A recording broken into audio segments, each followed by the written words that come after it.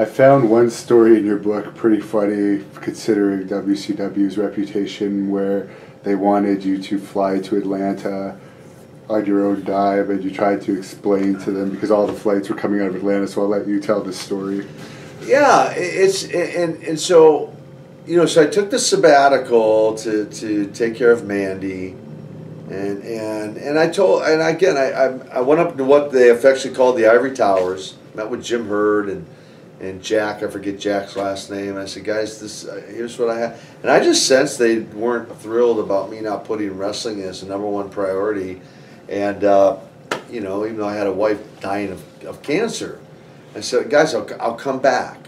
You have my word. I'll come back.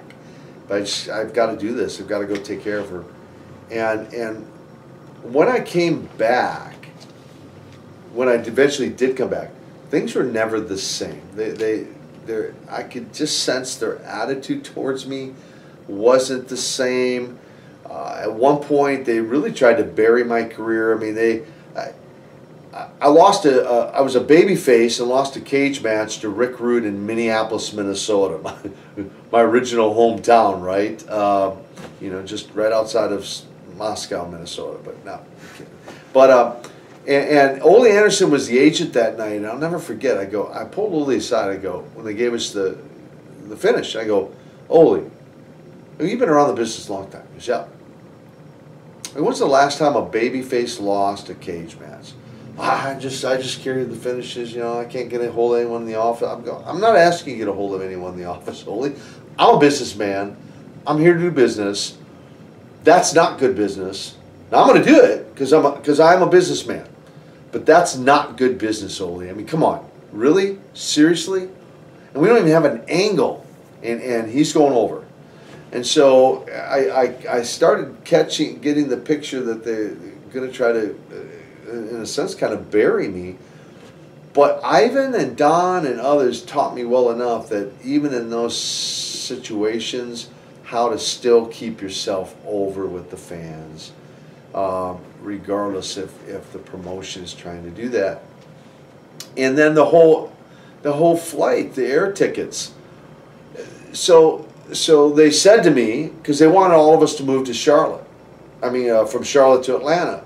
Well, several of us didn't. Flair didn't move. Arn didn't move. Barbarian didn't move. Ricky Steve, myself, several. There's 8 or 10. Jimmy Garvin didn't move.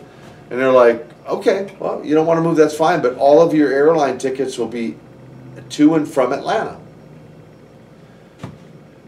Like, okay, so they'd send me my tickets, and that was back in the days when they actually were worth something. You know, it wasn't the whole non-refundable and all that kind of stuff. They were full fare, and you know. And I would get the tickets, and Atlanta to Cincinnati, Cincinnati to Atlanta. And I'd look at the ticket price, and I'd call the airline, and I'd say, hey, how much is it from Charlotte to Cincinnati and Cincinnati to Charlotte? And sometimes it'd be $100 less, sometimes it'd be $200 less, and depending on where the ticket was going. And I'm like, that makes no sense. I mean, they're wasting money. And I had those conversations with them.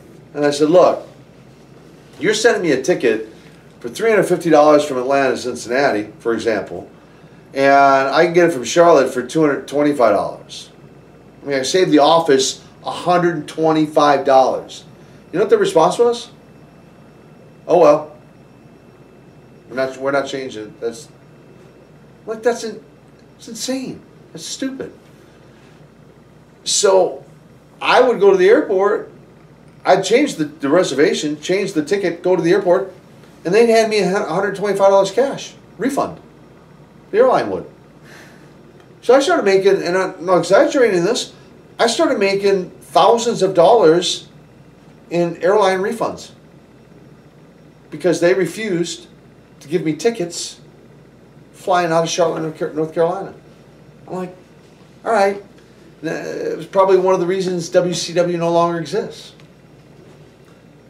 But I tried to do the right thing. I want people to understand. I tried to do the right thing. I wasn't hiding it from them. I told them up front, guys, I can save the office money. Just give me tickets out of Charlotte. I'm like, nope. I'm like, all right. So that was some of the stuff they were doing.